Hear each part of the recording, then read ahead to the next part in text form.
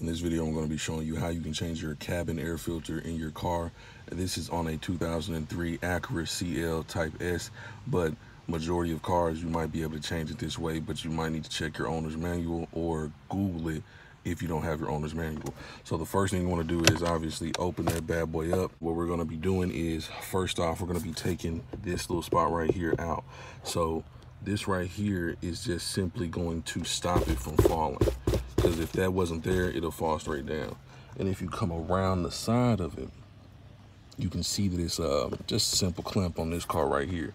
So all I have to do is just push from this side over, and then once I push from that side, I can get that spot and move it out the way so it won't keep grabbing a hold on the back of that. You can kind of see it like right there. And then once you get it popped out, all you have to do is push in and get it to where it goes past the little spot back there. It's kind of hard to see, but then you just want to move it out the way so it doesn't catch when you try to open it. So see, it's still catching, but if you just push it back up, you can like work it out. It's hard to do with one hand, but once you work it out, that's what you was trying to get it to stop being behind.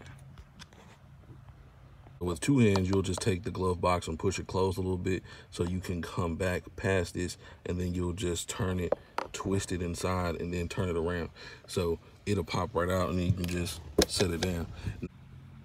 Next, you want to take out this screw right here and take out the same screw on the other side. If I said take out these screws, I lied. You don't need to take out those screws.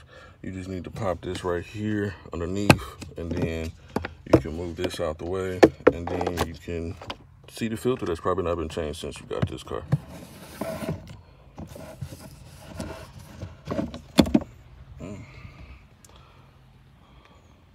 Yeah, that's probably been in there for multiple years, I'm pretty sure. And this can cause you not to have good airflow with your air conditioner, not filter out stanky stuff also. Yeah, so not changing these can cause all sorts of different stuff. Plus you're just breathing this in. Ew, I'm dropping stuff. But yeah, these need to be replaced. Obviously, they got bugs and stuff in it. Some more stuff in there too.